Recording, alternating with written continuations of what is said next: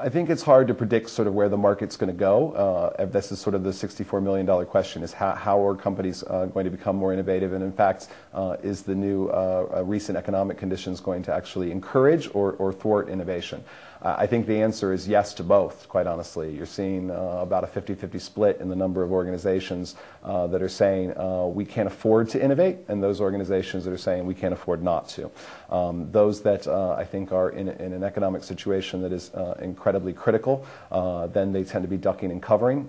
Those that see an opportunity and who have been in the lead have a little bit of luxury with regards to being able to invest in the future. But I think regardless, organizations are going to have to find different ways to develop new products, new services, new concepts that are viable and attractive to their consumer segments. And that means, for the most part, becoming much more consumer-centric. And I think it's important to point out, too, that consumer centricity, I think, is an often discussed but not well understood concept.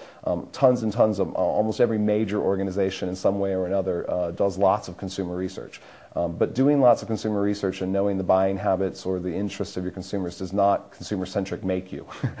In fact, it is much deeper than that. It is about changing and shifting from the beginning of the process to the end of the process to become oriented, beginning at the end, if you will, to become consumer-centered, to develop all of your solutions based on what the needs, wants, and desires of your customer base are.